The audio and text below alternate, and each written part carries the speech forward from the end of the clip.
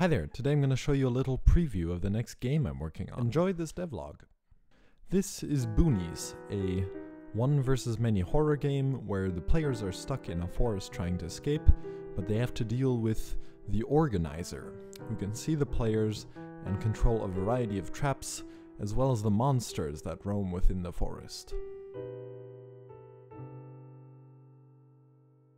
Now it's still very early in development, but we've filled Boonies to the brim with various powerful tools and libraries, which combined lead to fun features such as proximity chat with Vivox, networking with netcode, I've been pushed off the map. lobbies, breathtaking effects with HDRP, enemy pathfinding with navmesh, a first-person controller with controller support thanks to new input, even with custom input interaction, a mini-map of the forest and the players within it, available only to the organizer, and various physics-based collectibles that everyone can interact with while still being synchronized.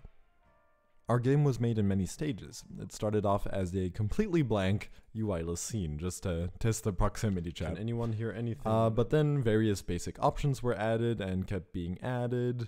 Everyone's been pushed off the map. Everyone got pushed off the map. Networking, and eventually the rest of the features that can be seen on the current prototype.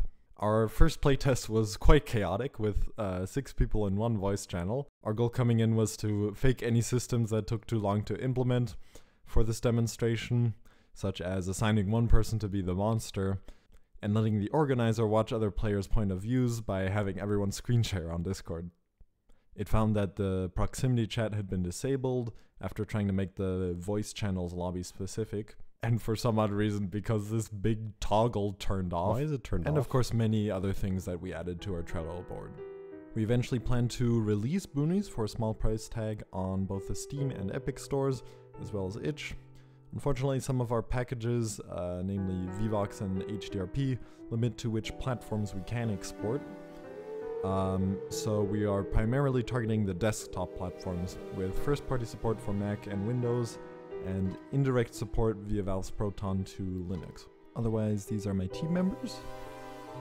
And yeah. Now that was it for this quick peek. I hope you guys liked it, and we'll follow the development of this game. But otherwise, I'll see you next time.